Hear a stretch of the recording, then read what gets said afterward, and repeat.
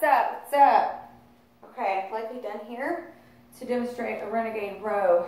This has been one of my most despised moves. I freaking hate it. And one of the reasons why I hate it is because it's so damn challenging and so damn hard, meaning it is so damn effective.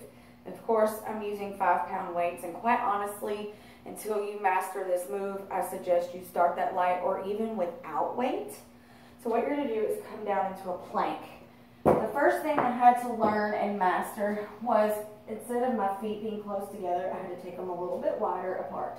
That helped me. Also, if you notice, I was here with my arms.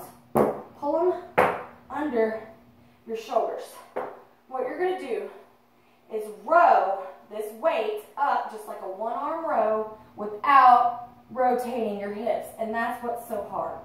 So bracing your core, bracing your quads, bracing your ass, your hamstrings, everything. You're going to squeeze that stuff and row and switch.